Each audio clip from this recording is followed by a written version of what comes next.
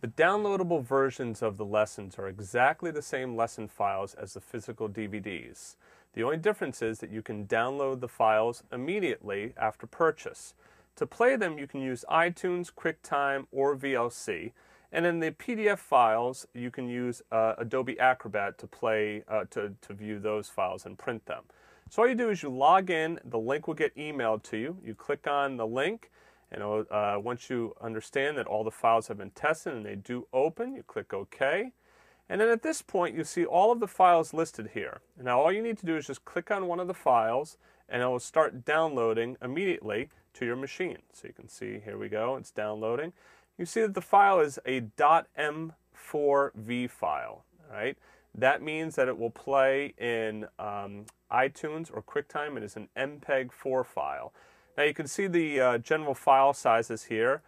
You could get up to 100 megabytes. They have been broken up into chapters to make it easier to download. All right? So rather than just making one big DVD, we broke it up into chapters. And now if you need the inserts, you want to get the sheet music, you just click here, and it'll open up a new file, and then you can go ahead and get the sheet music for the lesson. Right? To get back to your account, just click on the logo, or you can also click on this back to account page, and it'll take you back here.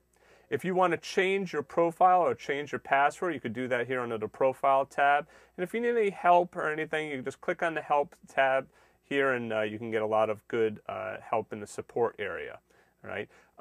Things like how to download a linked file. Let's see, what are some other good ones here that you'd want? I bought a DVD, how do I watch it and get the sheet music? The other one, burning downloadable DVDs to a DVD. So if you want to burn the video files into a physical DVD, you need to convert the M4V file to an MPEG-2 file, but the Square 5 MPEG stream clip conversion software is absolutely free, and you can download it. There's a Mac version, and there's also a Windows version. Okay, so you can download that, and you can convert those files and then be able to burn it right to a DVD. So that's how you use the downloadable DVD section of the websites.